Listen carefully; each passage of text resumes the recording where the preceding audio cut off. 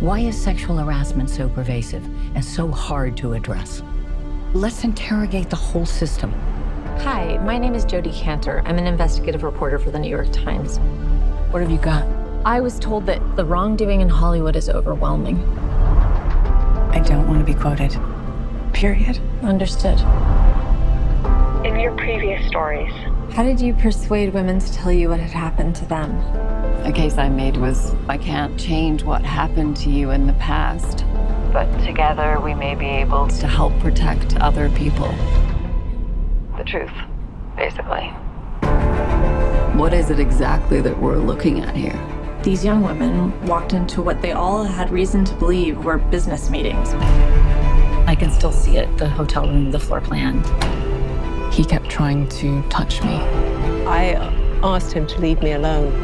Instead, they say he met them with threats and sexual demands. I was young, scared. Hi, we're from the New York Times. I believe you used to work for Harvey Weinstein.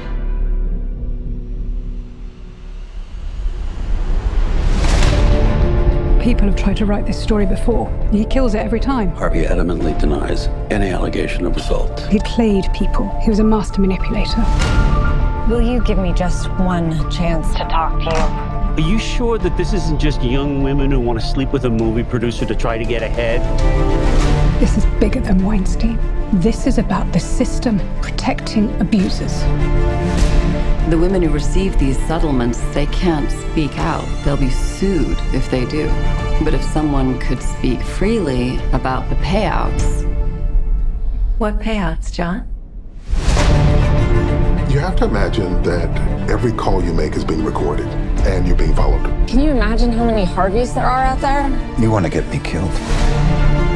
Do you wish you hadn't signed up for this story? Do you? No. The only way these women are going to go on the record As if they all jump together. We're all here, Harvey. Who have you talked to?